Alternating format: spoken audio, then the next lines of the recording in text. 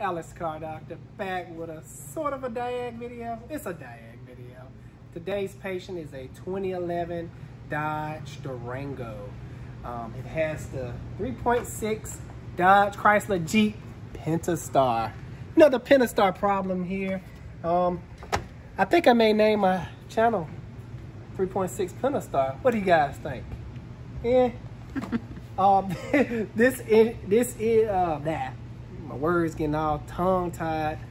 This car came in with a very bad overheating issue. The customer, I think, drove it miles upon miles. So it came here, steam just going everywhere. I'm like, ugh, I was like cringing. Because I always tell people, if your car's running hot, pull over. Don't chance it. Don't think you can make it, because you could cause a simple problem to be a big problem. So I know the vehicle overheated. So the first thing I always suggest people do anytime a vehicle is overheated or the customer says the engine done got hot, always do a block test. It can save you a lot of time. So you can actually do a block test. I do know where the leak is coming from. Prior to the video, I put coolant in here with water because I knew it was going to leak out. And down in the engine valley, you have the oil cooler or oil filter housing. This is the oil filter housing, but it's part of the oil cooler. It's tucked under all this intake stuff. So you have to remove the upper and lower intake to get to the oil cooler. And that's just completely ruptured. So it has a big hole in it. It has a big hole in it. So enough talk. Let's do a block test. My nurse Nando is gonna start the vehicle.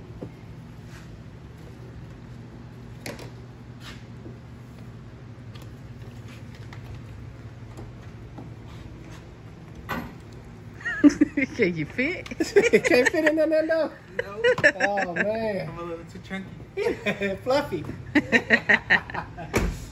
Let me know when you're ready. I'm ready. As you see, the engine runs great. I poured an oil dipstick out so you guys can see. No milkiness on the oil. Looks wonderful. The engine sounds good. So let's see what the block test says.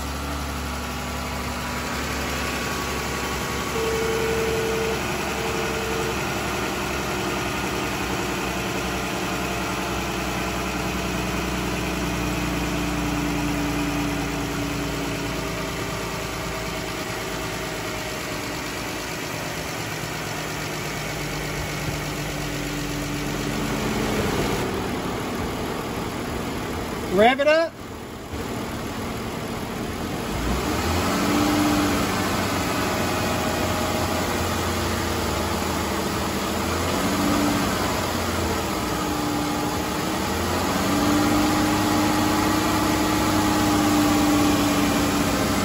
Hopefully you can see this on camera. It's starting to turn yellow. Light green? Yeah.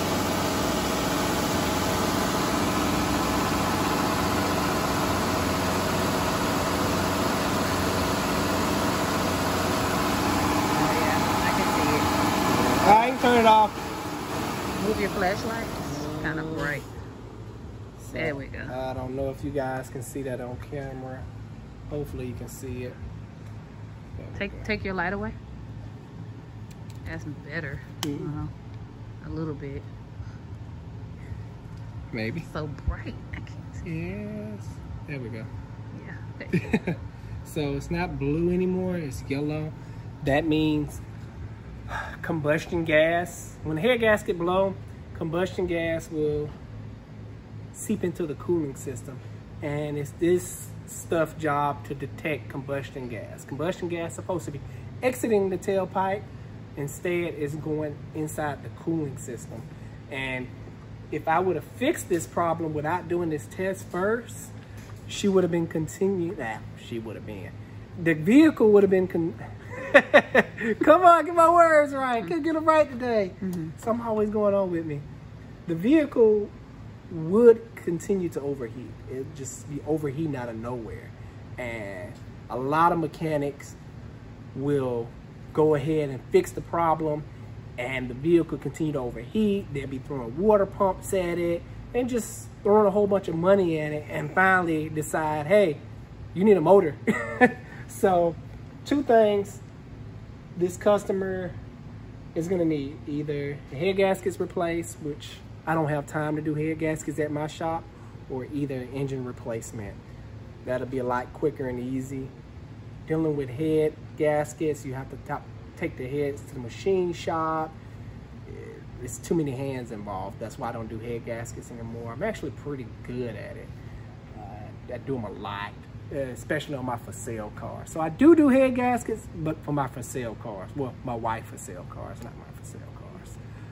But if you want to see the process of a head gasket, job being done, you know, shoot a comment down below, and I see what I can pull out for you guys. Back on the subject though, the reason the head gasket's blue, so what do an oil cooler have to do with the head gaskets or cooling? Well, the name is in the description, oil cooler. So you have a small radiator type setup, and coolant goes through the radiator type setup, and oil surrounds that the radiator type setup, so it's cooling down the oil. And what happens, the oil cooler blow, or this plastic stuff, it'll rupture and coolant goes everywhere. And she's supposed to pull over, keep driving, you can blow your head gaskets anytime. And that's dealing with anything, radiator, the list goes on and on. I already got with the customer on this. We actually have the engine here. She chose to go the engine route. I'll show you that over here. Hey, look, something else besides a Dodge, Jeep, Chrysler, Pentastar, a Porsche. So I do actually work on other things. This is the engine. This is the second one. The first one, you can check out my breakdown video. I put in a link in the description, or put it up on the screen somewhere, of how to inspect a junkyard engine. I'll be doing the same on this one. I'm gonna get Fernando to actually put in this one, because I have another one over here that I have to put in. This is actually an M35 Infinity.